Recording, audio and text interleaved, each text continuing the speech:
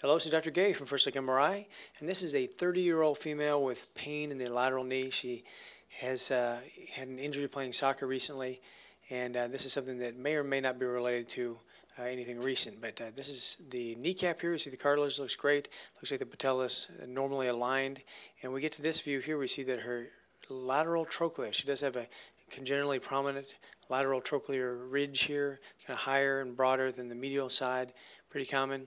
And we see also there's a little foggy area of brightness here in the fat that's overlying that lateral trochlear ridge. So this looks like some fatty impingement. And this is really easy to jog past because if you're looking, you say, oh, looks good. So if we put up the sagittal view, this will stand out a little bit better. And so here we go. This is a sagittal PD fat sat view.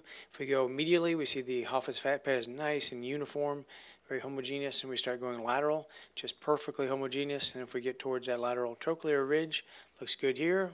And then boom, one more cut, bright signal if you window it. So this is edema in the superior lateral Hoffa's fat pad from fatty impingement. And done another video on this, and just another good example of it. And that's it. So to look at this, it's really easy to miss. Embarrassingly, I had missed it one time, and an orthopedic surgeon's wife, and so now I'm always looking for this, and you should too. So thank you very much.